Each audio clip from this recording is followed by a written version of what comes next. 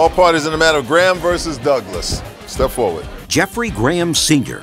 is suing former friend Caroline Douglas for an unpaid loan to fly to Los Angeles. Mr. Graham, in what state do you live? Missouri. And Miss Douglas, you? Missouri. Where in Missouri do you live? I live in Hazelwood. And how far is that from where you live? Several miles. You're going to have to explain to me about this plane ticket. It is your claim that the defendant owes you for a plane ticket. Where was the plane ticket to? It was to Los Angeles. Just her? Yes, You were ma'am. not going? No, ma'am. So this is what I gather from your case. You met Miss Douglas online. Yes. And you had an online relationship for a while. And then there was a question of you meeting each other. I thought you were meeting at a central location. We did meet at a central location in St. Louis area. So tell me then, Mr. Graham, tell me about the plane ticket. Well, the plane ticket, basically, I got a call from Caroline. After you had met? No, this was before we met. I got a call from her on May the 8th.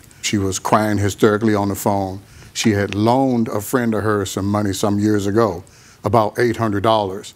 And she tried to get the money back from that person. And then the person blocked her number after promising to pay her. So then she was crying hysterically on the phone. And I said to her, I can help you. No, but what did she need money for? Why was she crying? Well, she needed money to meet her daughter here in Los Angeles for an audition. I got it. You have a daughter in Los Angeles? No, ma'am, I do not. Was she coming to Los Angeles for the purpose of an audition? She was coming to Los Angeles for the purpose of an interview. Why was it important for you to go with her? My daughter is an actress, and I am her assistant, actually. Fine. So it was not necessary. You wanted to come with her to Los Angeles. They expected me to be in the meeting, yes. Okay. And May 8th, did you call Mr. Graham and tell him that you didn't have the funds for the ticket to Los Angeles?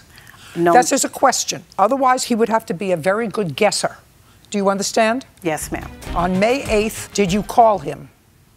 Look at me. No. She says she didn't call you on May 8th. Did you call him on or around May 8th? Yes. Did you tell him that you had loaned a friend money, $800 years before, or Yes, some ma'am. time before? And did you tell him that you were counting on that money to be able to go with your daughter to Los Angeles for an interview? Yes, ma'am. Because otherwise, that's a sort of bizarre story for him to make up. And you're not on any psychotropic medication, are you, Mr. Graham? No, ma'am. Ever been hospitalized psychiatrically within the last 6 months? No, So Your you're Honor. not hallucinating, are you? No, Do you no, I'm understand? Yes, ma'am.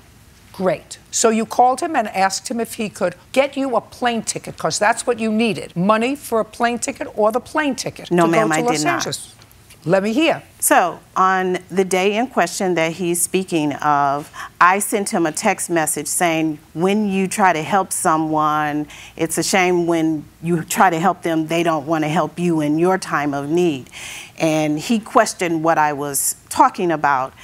And Show me. Sure.